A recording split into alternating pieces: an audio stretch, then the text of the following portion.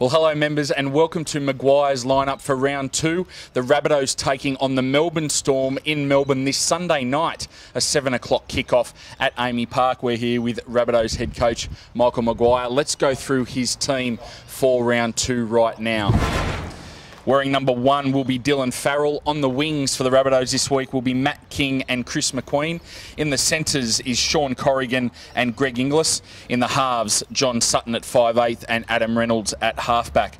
In the forward pack, Sam Burgess, Nathan Peets and Roy Asatasi up front. In the second row will be Eddie Pettybourne and Dave Taylor.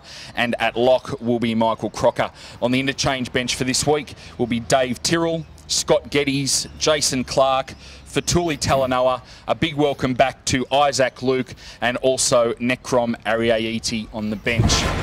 And a big thank you to our Club 17 sponsors who are right behind the team with their player sponsorships this year. We thank them for coming on board once again. We're here with Michael Maguire. And Michael, how tough is it to get the boys back up after last night's game, and what do you do to do that?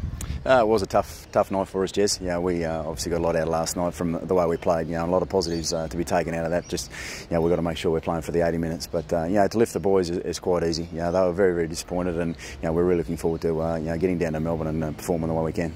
As you say, going down to Melbourne, taking on the Melbourne Storm, they're a difficult team at the best of times. What do you think of their game in round one, and how are we going to combat them? Yeah, they're a tough team, and one lesson we got from the weekend is playing for 80 minutes, and they're a team that do that. So we've got to make sure that we're going about the things we do this week to prepare the best we can, and really focus on playing for that 80 minutes. Now, you named Isaac Luke on your bench. You must be happy to have him back in your squad. Yeah, he's a great addition to our crew. Obviously, Peetsy's done a great job there last night too, the way he played. So, it's good to get someone like that coming back into the team and put a little bit of pressure on everyone that's in front of him. It's always difficult for the NRL coaches to name their team within about 12 hours of the last game finishing. You've named 19 men. Will that be the bulk of your squad for Sunday? Oh, at the moment I'm still looking at the game, so I'm going through performances, and there's obviously a number of people that are performing underneath the team that we've just had on the weekend. So I'll look at those the tape and go through it, and then sort of really finalise the team as we get close to the game. Yeah, any final message for our members leading up to round two? Oh, the big one I'd probably say is it was great to see everyone out there last night.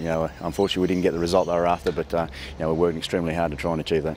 Great stuff. Thanks very much for your time, Michael. As we said, it is round two come Sunday night, 7 o'clock kickoff at Amy Park in Melbourne. Hopefully we can see all of our southern members down there from Victoria out at the game and supporting the boys. And as usual, we'd like to thank Depro, Australia's tax depreciation specialist, for their support of Maguire's lineup each week. If you've got any tax depreciation needs, make sure that you contact Depro. We'll be back with the round 3 lineup next week.